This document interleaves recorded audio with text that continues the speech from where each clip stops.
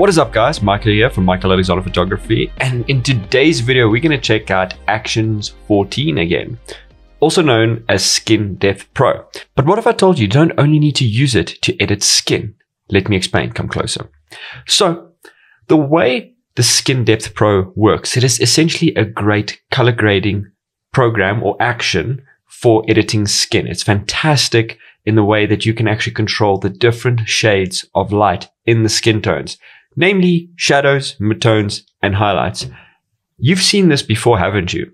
You've seen it in Photoshop and also in Lightroom and probably many other programs. Do you remember the three wheels from Lightroom when you're looking to do some color grading? The ones that control the shadows, midtones, and highlights? Yes, you have. So that is essentially what Skin Depth Pro does, but it focuses on skin. But how can we apply that to the whole photo? Let me show you. So now we're back in Photoshop and we're going to be editing this lovely bridal shoot that I did on the beach. And as you guys can see, it was hella windy. So that was very, very tough to get some really cool photos, which we luckily managed to do. But you're here for editing. So let me show you Skin Depth Pro for color grading. All right. So now that we've created our Skin Control Pro layer stack or Skin Depth Pro layer stack, I want to show you guys what we are going to be doing. So the way Skin Control Pro or Skin Depth Pro works is it isolates the skin tones with the help of color range. But we don't want that. We don't want to isolate the skin tones. We want to start playing with the whole photo. So the way we're going to do that is you're going to go to the top here, the folder that controls the whole image. And as you guys can see, we've got a layer mask there. Now that layer mask affects the skin tones. And a little bit over here, but that's what it does. It selects within that skin tone range. But we don't want that. We want to control the whole image. So the way we're going to do that is we're going to go to the top here. We're going to take that. Now there's two ways of removing a mask. You can either do that by pressing backspace, or you can drag it down to the bottom here where that little dustbin is, which is easy as just picking it up and putting it down there and then saying delete. There we go. It is gone. Now we will be affecting the whole image with Skin Control Pro or Skin Depth Pro. And we can get some really cool color grading because we can really now isolate where the colors are going to be affected. So let's start with shadows. And there we go. Like normal, we'll see it's going to open up a color picker layer. And I'm just going to put it down here just to be out of the way. And we're going to start playing with the sliders. Now, I definitely recommend just clicking on brightness, saturation, and hue, and just controlling the slider right here that just goes up and down. I think you just will be the most accurate this way rather than using the color picker and trying to get very accurate results like that. I prefer just using the slider because then I can really control the amount of saturation, the amount of brightness, and the hue that I want in the area. So I want it to be kind of maroony red. You know, just up here by the purples. And as you see, nothing's been affected yet because we still need to control the brightness and the saturation. So we're going to go to brightness and we're going to pull it up. And then we're going to go to saturation and we're going to pull that up. Now, I normally like putting it up as high as possible when it comes to the saturation, just so I can start seeing what areas are being affected. Now, the thing is, with a lot of editing and stuff like that, it first needs to go bad before it's going to go good. So we're going to start playing around a bit. We're going to pull this down so we can just see, we just have that hint of red. So now if you pull it all the way down to black, it's just going to be the original image. No color will be affected. So you do need a little bit of brightness to start adding the color into the blacks. And if you feel like it kind of gives it a little bit of a flat look, don't worry, we'll control that in a little bit. So we're going to pull this down a little bit. We don't want it too strong.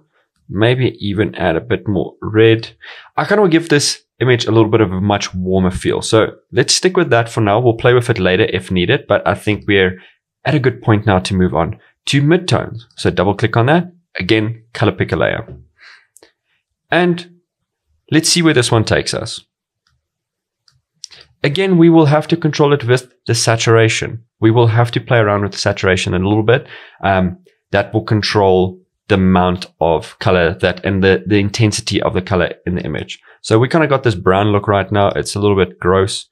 I don't like playing with the brightness when it comes to the midtones because it's the midtones. I want to keep the brightness in that kind of midtone range. You'll see if we move it up and down, it will go very dark or very bright.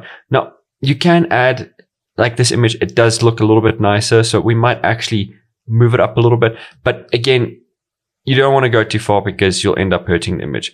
But we'll keep it at 50. I don't like playing around. Maybe we'll move it up a little bit. So now let's have a look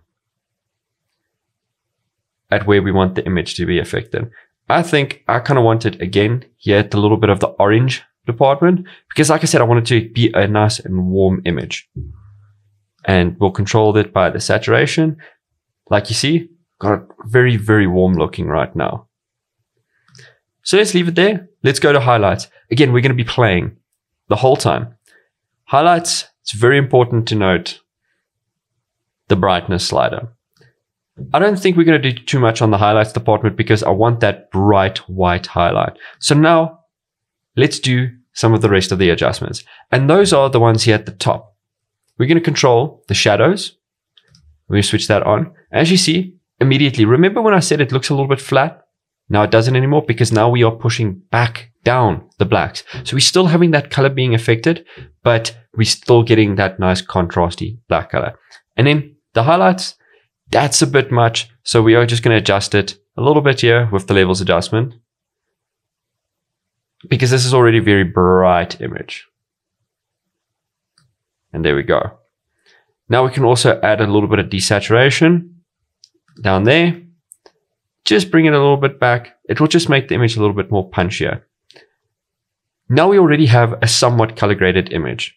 Let's play around a little bit more with the midtones. I think the image is a little bit brown, so let's see if we can find a bit more of a compromise. Ooh, maybe up here in the pinky reds, down here in the yellows, yellow reds. Ooh, yeah, let's go a little bit over there. So now we've got a very nice warm feel to the image.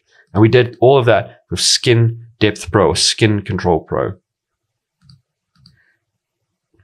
We just effectively did a whole color grade, and it's very similar to using the wheels that you'll see in Lightroom. But what I like about this is you've got a lot more control.